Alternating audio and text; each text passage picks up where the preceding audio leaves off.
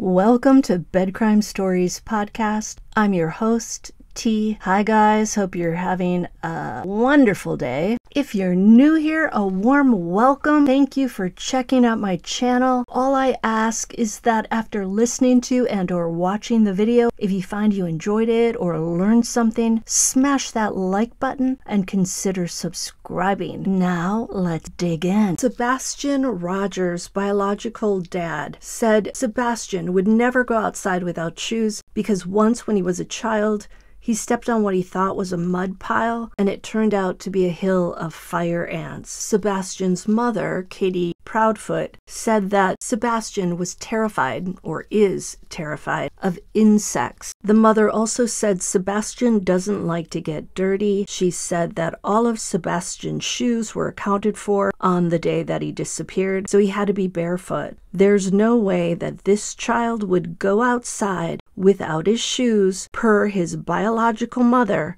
and his biological father. In my opinion, all of this screams that Sebastian did not go outside, at least of his own accord. At 3:10 a.m., a Ring camera on a neighbor's house that faces the back of Sebastian's house captured what looks to be two people walking around with flashlights. When Katie Proudfoot was talking to her husband, Chris, around midnight, on the day Sebastian vanished, had she called him to have him return home from Memphis to help her with something that might have happened to Sebastian, something really bad. According to Google Maps, it takes about 3 hours and 26 minutes to drive from Memphis, Tennessee, where Chris was said to be working construction, to Hendersonville, Tennessee, where Sebastian lived.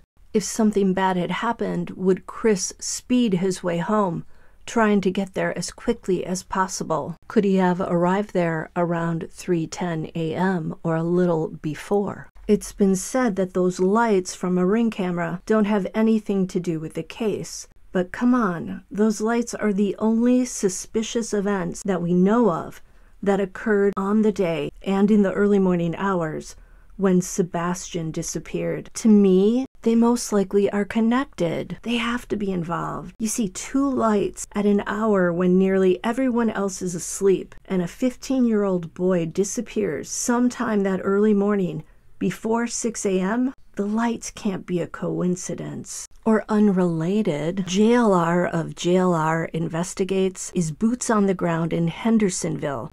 How is JLR able to go to all these different places? Where the heck does he live?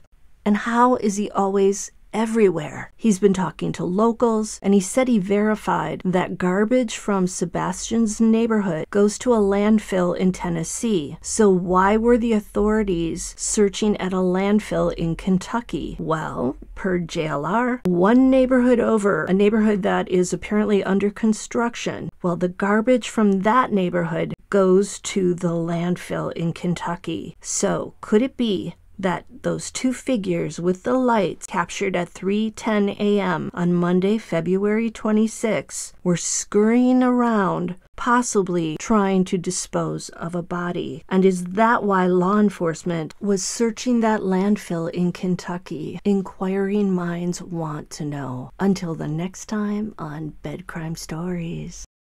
You see two light sources, which we've circled to help you follow. For point of reference, the security camera was pointed toward the back of Sebastian's home in a common area. In the video, you see subject 1 with a light source in the lower right-hand corner. Then you see subject 2 briefly appear and move toward the first before that light source is covered or obscured by bushes. Subject 1, a few seconds later, then moves out of frame. Then, subject 2 reappears and follows subject 1 off screen. It's a short time later, and it's very vague, but then you see one of the subjects moving quickly back through the common area, and that is it.